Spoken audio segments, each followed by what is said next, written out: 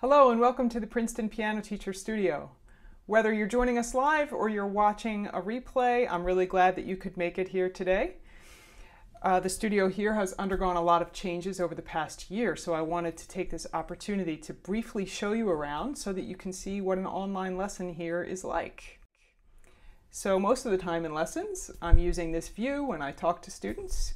But sometimes I might want to show them something from the profile view, and so I can do that easily here.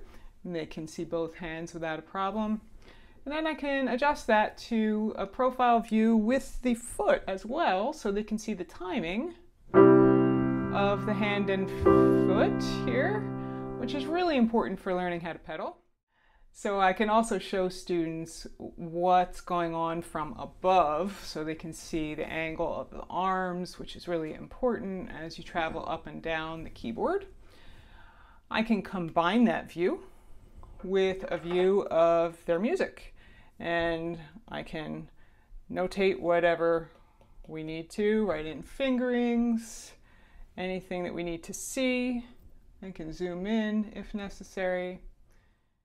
And I've also got a combined overhead view with the score, and this is zoomed in, this particular shot is zoomed in with the high part of the piano here. So with this view, students can really see fingering more easily since it's zoomed in.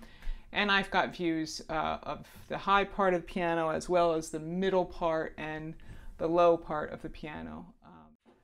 Sometimes we might need to watch a video together just to illustrate something, and so we can easily do that here. And then at other times maybe I might have a video or something we need to see that's on my desktop, and I can show them whatever is necessary this way.